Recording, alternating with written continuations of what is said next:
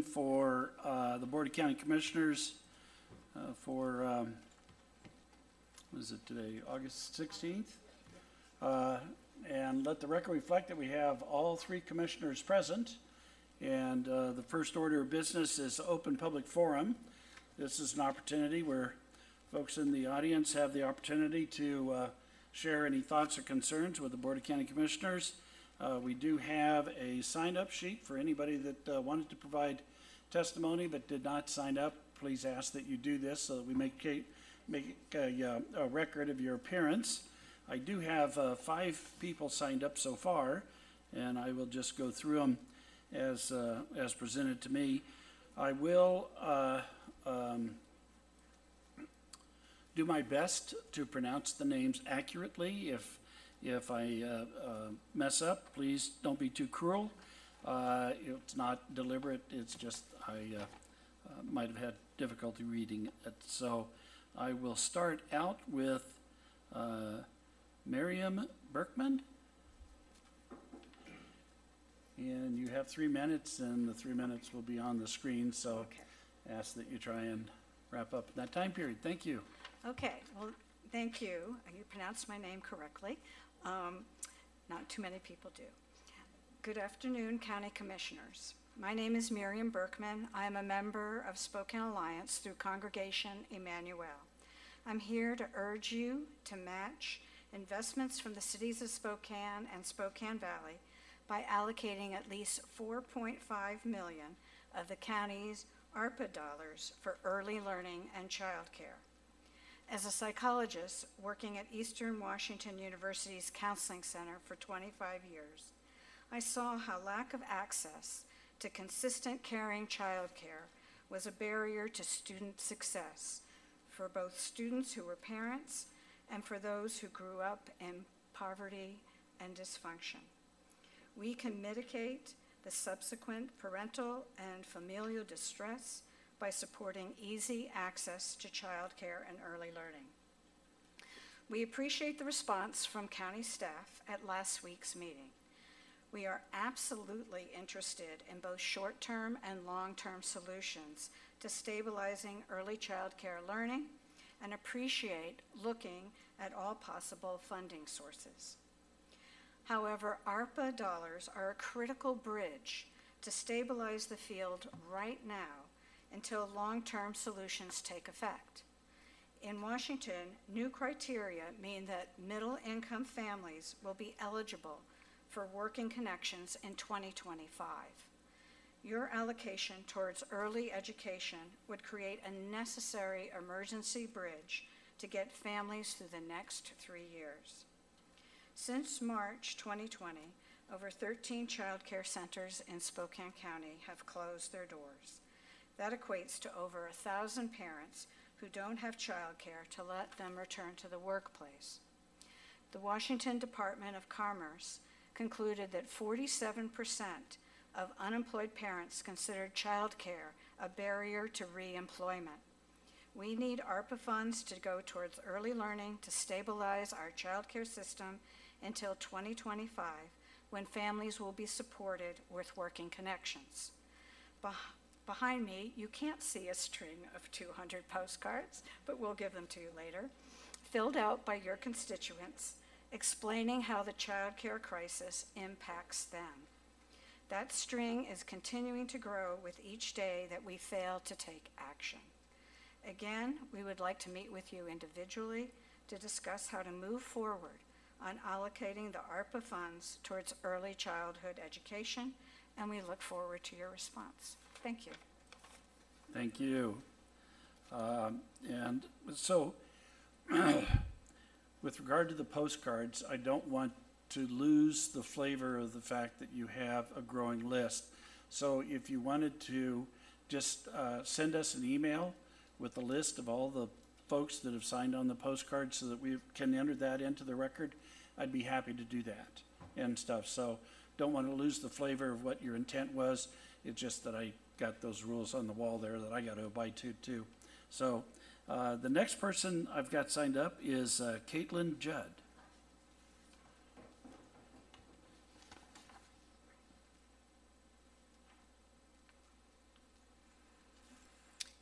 Hello, my name is Caitlin Judd, and I am a member of Spokane Alliance through Parkview Early Learning Center as Center Director. I am here to urge you to match the investments from the city and valley by allocating $4.5 million of the county's ARPA dollars for early learning and childcare. Investing in the childcare industry is important to me, and because we serve an area of high percentage of families accessing food stamps and state subsidy who need support in multiple ways. We have supported parents through times of not being able to buy diapers, formula, to help with transportation, and offering housing assistance. Parkview is more than just a child care facility. We are our family's support and cheerleaders for big and small victories. Whether it is getting a car, starting college, or getting a job, our parents come to us excited to share the news. Every day is a new day, providing new opportunities and experiences for our kids and our families. We would be able to hire more staff to give our classrooms smaller ratios to encourage better educational teaching times, field trips, and creative projects. We would be able to support our partners, Northeast Family or Youth Family Services, to stock our community clothing and hygiene closets. We would be able to bring in more site resources, including occupational therapy, mental health resources for children, staff, parents, and as well as speech therapy. We could offer multiple trainings for our staff to meet the individual and group needs for our students. These trainings would help trauma-informed care, diversity, equity, and inclusiveness placed within our classrooms. This is why we are urging you, the experts, the providers, families, and communities directly impacted by our child care crisis to find a short-term and long-term solutions. Specifically, we need affordability for our families, our workforce support, and behavioral health resources for our kids and our staff. We would like to reach out to meet with you individually to discuss how to move forward to allocate the ARPA funds towards early childhood education. Thank you. Thank you. The next person I have signed up is Nathaniel Lohman.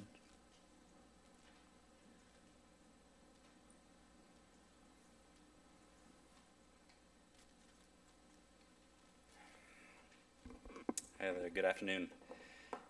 My name is Nathaniel Lohman, and I am a first-year medical student at the UW-Gonzaga Partnership. I'm also a father to a 3-year-old son with some special developmental and emotional needs stemming from a congenital chromosomal deletion syndrome. After working for the US government the last 7 years in the embassy in Mozambique, my wife and I decided to come to Spokane specifically because we were attracted by the training opportunities that were available to us here. It was also the case that hope for more accessible, more affordable, and better quality childcare would be easier to find here than in other alternatives like Seattle.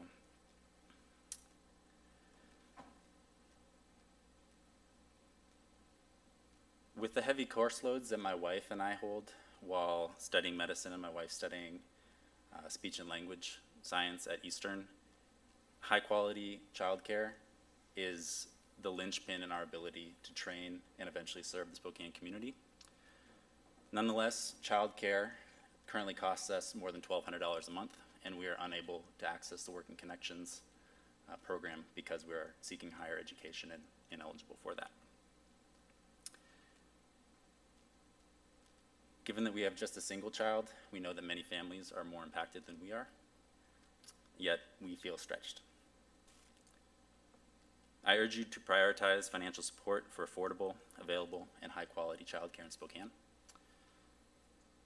These investments will affect and attract talented individuals with children to train in the health sciences that the county and the city have invested so heavily in.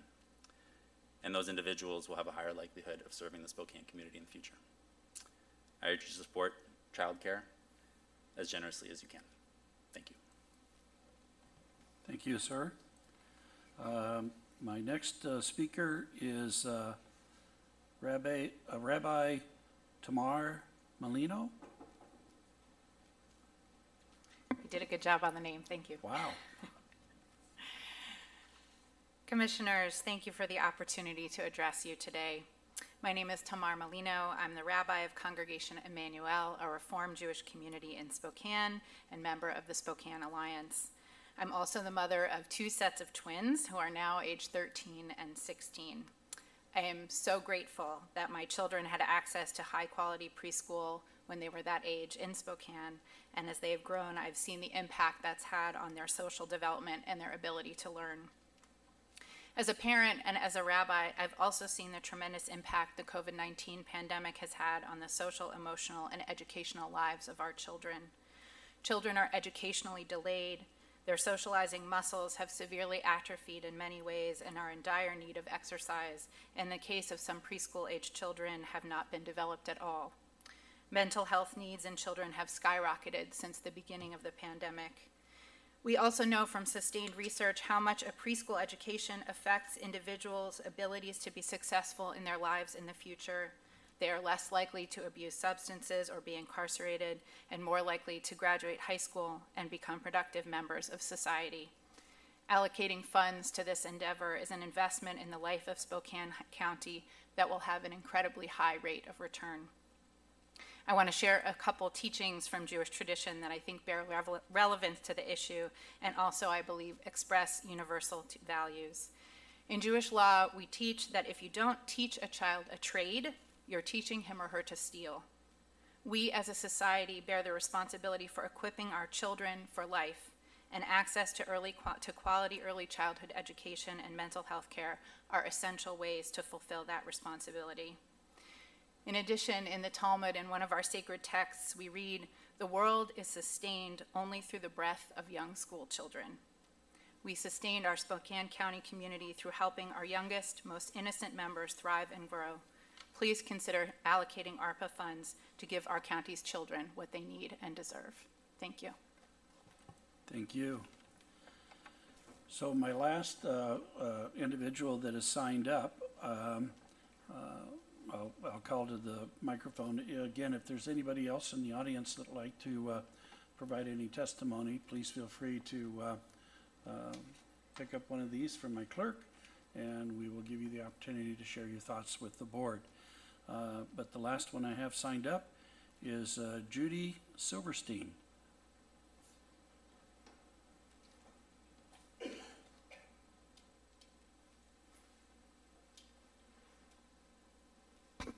Thank you, commissioners, for letting us speak today. I didn't prepare anything, but I agree with everything everybody said. And I just want to say that in general, supporting childhood and investing in that now and early education is a benefit to society in the short run and the long run. It's an economic benefit.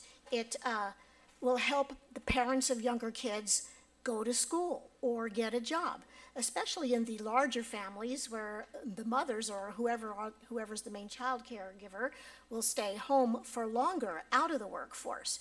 It's also a benefit to the kids because it gives the younger kids the stimulation as well as the regular nutritional needs that a learning child needs to grow in their brain and their body both. It gives them that and the stimulation that they might not get at home, especially in the larger families where the caregiver there is very busy with a lot of kids. So in general, it's just a good investment, again, and with a good payback, I believe, for both the parents and the children. In the short term, when the parents go to school or get a job, and in the long term, when the children enter school already set to learn, and et cetera. Okay, thank you very much. Thank you. And if you're not completed with the form, that's fine. Just go ahead and come to the microphone, sir, and share your thoughts with us. And if you could give us your name and address, that would be great. Yeah, so hopefully I won't take long. My name is Luke Jasmine III, and I live in Spokane in the Chief Gary neighborhood. I wanted to come up here because I want to give credit where it's due. So you've stepped up before. You stepped up when we came to you and asked for CARES funding to be able to make sure that we're caring for our kids and we have spaces for our families. And if it wasn't for that, Parkview, we wouldn't be open. And we serve over 100 families in just that one location. like Mandy said before, there are long-term solutions that we're working on federally and statewide that will be kicking in for families and the workforce in 2025. And we're just asking you to step up again and be there. Families are hurting right now. We want to be able to provide the care for our families. When you allocated the CARES funding, that went to over 400 families in this community. And it helped them continue going to work. And it helped us be able to have teachers that can be there and serve in a consistent way. So we want those families to work. We want those families to have the safe and consistent environments. But we need you, again, like I said, to step up again and help us here with a $4.5 million allocation so that we can get to that next step. Okay, so that's all. I just want to give credit where it's due and ask again if you can do that for us. Thank you. Thank you, sir. So that completes the list before me. So I'll ask, is there anybody else in the audience who'd like to provide any testimony to the board? Do we have anybody online that would like to provide any testimony?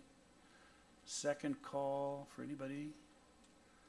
Third and final call. So thank you very much for coming down and sharing your thoughts and concerns with us. It is appreciated.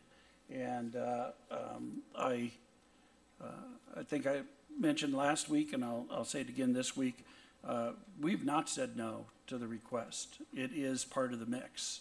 And so it's part of the conversation. But it's not just ARPA funds. I think we've also already found 2 other sources of funding that can go to the child care industry. And we are continuing to scour different opportunities to try and find funding and stuff. So I don't want you to feel like your request is not being heard or not being considered.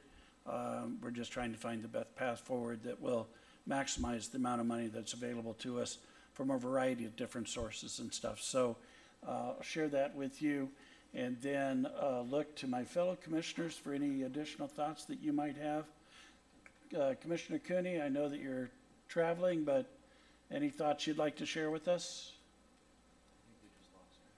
I think we lost her.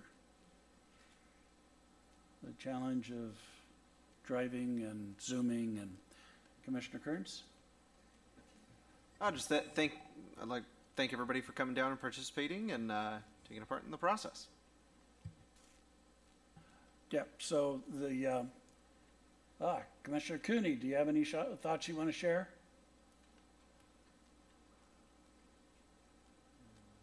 And we don't have audio.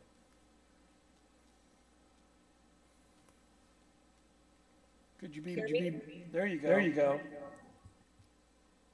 Okay, so I apologize. We're driving up north over in the west side, so this coverage is a little spotty.